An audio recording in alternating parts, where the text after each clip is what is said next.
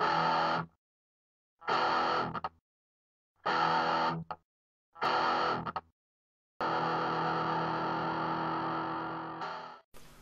guys, Sponge Murphy here, and how you all getting on?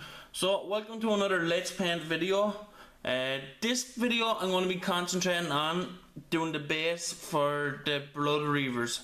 You know, the last video I did a painting video on how I paint them and everything, so it's come to the time where I have to do the base. So this is the first one I've done.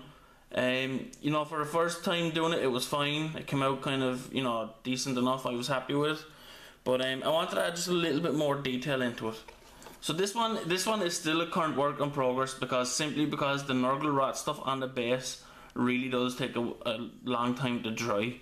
So so basically, I wanted to have it themed like a swamp, like a poison swamp base and everything. And where the Bloodreaver guys are going, you know, this guy's going to be stuck probably here. They're going to have to go across the rocks to go across it and everything. But I wanted to add a little bit of extra detail. I wanted like things sticking out of it, out of the swamp base. Like, you know, there's bits of metal coming out of this one. There's a dwarf helmet sinking in and everything. So the plan was to do, I think I have a good bit of dwarf bits left over, but a lot of them are, you know, very, very similar. So I wanted to do, you know, just a little bit different. So the plan was to do the base and have all like skeleton arms coming up, and I have a few skeleton arms left over. But when I did look through them, the problem was they were all the right arm. You know, they all had like a weapon in it, so every base would have near enough been the same. You know, it would have been a little bit too static. So what I came across was, when I was looking through my bits, so I moved these out of the way, and I completely forgot I had this. Some bits left over from my crypt ghouls. And as you can see in this, you know, there's plenty of arms. You know, there's arms for like reaching out and grabbing. There's heads and everything.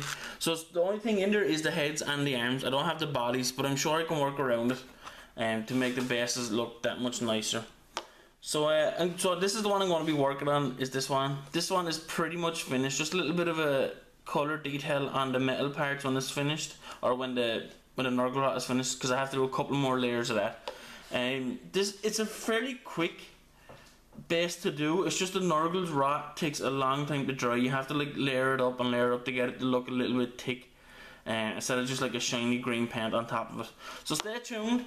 Make sure to hit the like button for this video if you like how I'm going to be doing it. It helps a lot.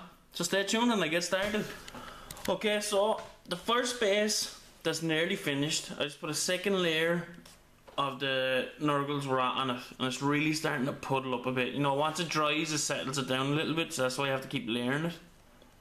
But it's really starting to look nice and thick and gooey and proper and everything. So that's coming along nicely. Now the one I'm working on for now, as you can see, I've cut out the cork bit. That's what I'm using for the rocks, by the way, it's cork. And then I cut off a bit of a shield. And you know, it's an all skeleton shield, so it's going to look like it's sinking in. It's kind of half sticking out. And then on the other side, I have a bit of the crypt ghoul, just the head and the arm, reaching out as if you're trying to pull the Bloodreaver down into the pool with him, or into the rotten gooey water. So yeah, it's just kind of each model just do the oh, I can't even remember the words. Cork, that's it. Just make sure you do the cork different shapes. Like this one, I have two of them there, you know. But as long as they can stand on it, where's this guy? You know, he stands on it pretty decent. He should either, if he doesn't glue in properly for you, you know, he looks alright there. You can pin it to the bottom of the feet, which I might just do for this one, just to show it. So it's coming along nicely. What I'm going to do next is, oh yeah, the base. I painted a green colour just so the, you know, the white underneath it won't come through as much. So I used, that's the wrong one, the old Gretchen green. So I make sure to check the link below so you can have a look at Daka for the pink and versions. Just get a nice green base on it.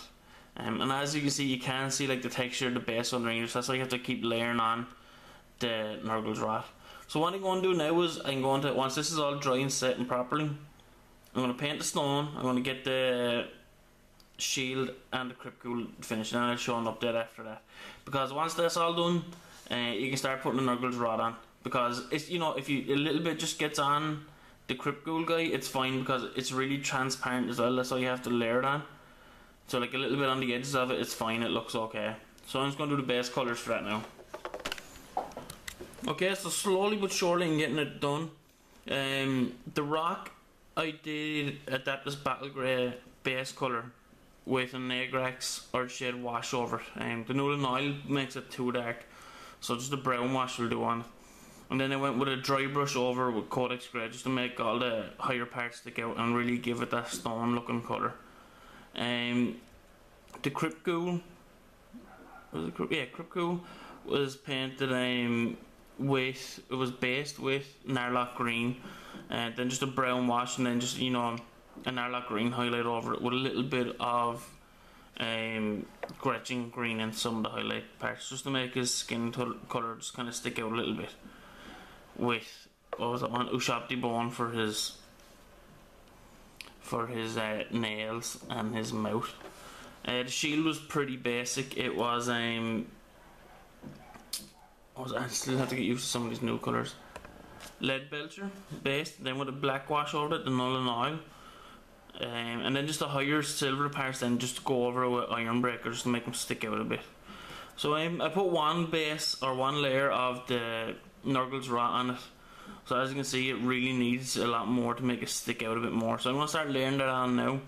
So on the next kind of segment then, it'll be finished. I'll have the guy glue it on and everything, and we get a final look at it. So stay tuned. So finally got the base all finished. As you can see, I glued the guy back on.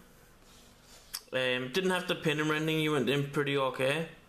The base took about, I want to say 4 layers of the Nurgle's Rot just to make it look a little bit thickish, but it came out okay. You know, I'm happy how it came out, especially with this guy. You know, I was a bit unsure about his foot gluing on, but you know, he balances pretty well. I'm happy how it turned out. I think when you put like a few of them together, let's zoom out, you know, it really makes, it'll make like a unit really feel like they're going across the swamp base. Yeah, so that's it. So let me know what you guys think about it. Leave a comment below, hit the like button. I think it's a pretty cool way to get the models to stand out, just apart from, you know, like the normal sand base and everything, a bit of flock and everything. You know, I think just trying to do a little bit extra, it makes it look so much better. And stay tuned, because I think maybe the next day or two after this there'll be a video going where I'll be finishing up the whole unit, so make sure to keep an eye out for that. I'll be painting the whole unit, you know, in the same way, the same bases and everything, just to match it, so it will look pretty nice in the end. So thanks for watching. Hopefully it helped you guys. You know, I thought it was a pretty cool idea to do a swamp base. I think for the next video I'll do, I'll have to add a little bit more details into it. It does look a bit bare in some parts, but you know, it's still a pretty cool idea. So thanks for watching. Make sure to hit the like button and comment and subscribe if you haven't, and I'll see you guys next video.